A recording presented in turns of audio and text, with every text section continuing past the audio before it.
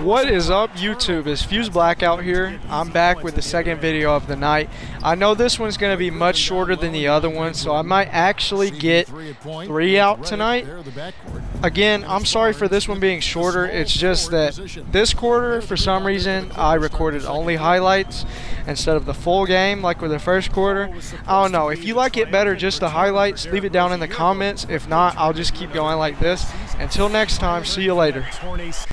Nobody around. And he hits the jump shot. Paul's got 6 here in this quarter. Rose gets a wide open look. Another 3 for Chicago.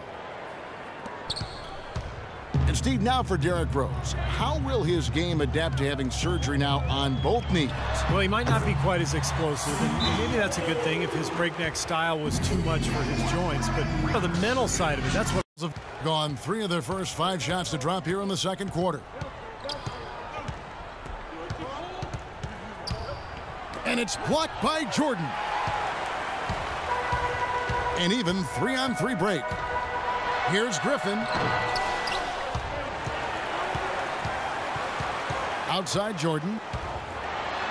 Oh, look out. Watch out below. Wow. And fourth, as without him, they may not be in the league. And yes, sir, that one drops. 18 points for Chris Paul. This switch has definitely been flipped to on this quarter, guys.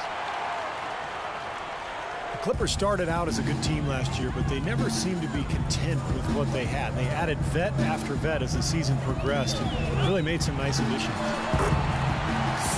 Again, Los Angeles. After the NBA, so a lot of NBA GMs really regarded him as the best international player outside the NBA last season.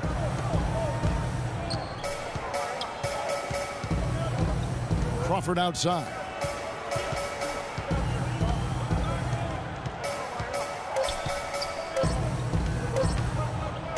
To halt the run. Oh, and the buzzer beater's good. That's lost. Tie game here as we